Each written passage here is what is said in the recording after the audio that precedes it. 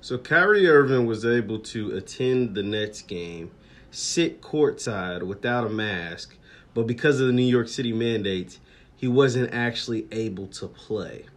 Now, this lets you know that none of this is about health. All of this is about power and control. And the fact that Kyrie is unwilling to give up his power, any type of control that he has, he is therefore being punished because he's a resident of New York City or the New York City area, even though he lives in New Jersey. Now, Kevin Durant has taken it upon himself to call out New York City Mayor Eric Adams and others because we're 2 years into this pandemic and people are still confused. We still have these rules that are bound to help us and keep us safe, but it just really looks silly. We know LeBron James and Kyrie has always been on the same page, but even King James is backing up Kyrie Irving.